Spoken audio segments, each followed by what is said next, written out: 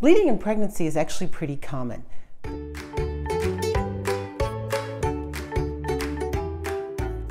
Hi, I'm Monique Schoenhage. I'm a maternal fetal medicine specialist, which means I specialize in high-risk obstetrics. I'm here today to talk about bleeding in pregnancy.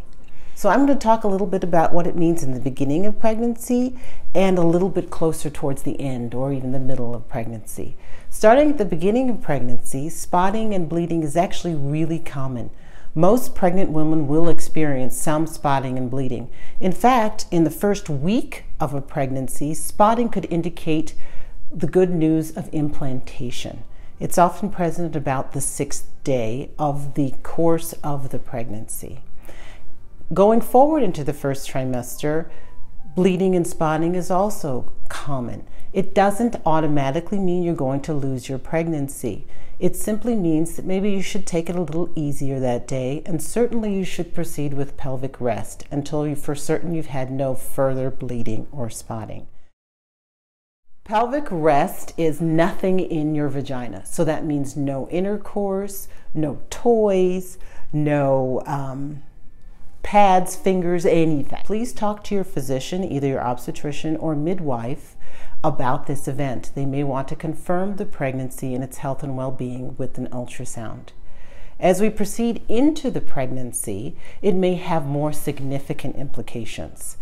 Into the 3rd trimester and even into the 2nd trimester, frank bleeding, so bleeding like we may have a period where we soak a pad, that's an indication to come to the hospital immediately. You don't need to take a shower. You don't need to call your best friend. That means you just need to come on in.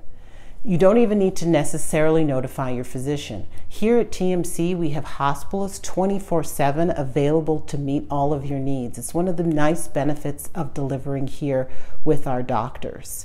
You just need to come on to our triage and someone will be there to greet you and to help you. As we proceed later into the pregnancy, bleeding or spotting may simply indicate that your cervix is changing and that you may be in labor.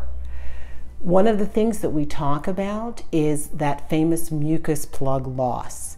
That is accompanied by brownish mucoid discharge. It is not bright red, it is definitely dark brown, and may also be accompanied by contractions.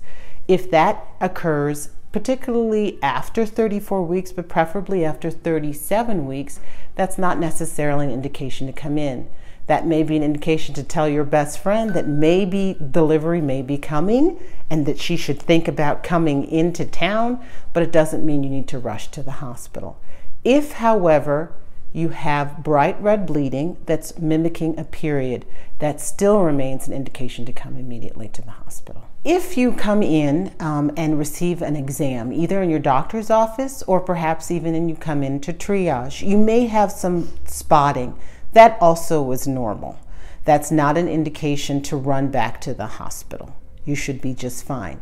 I tell people, make sure that your baby continues to move well and that you continue to feel well. Most pregnancies are normal.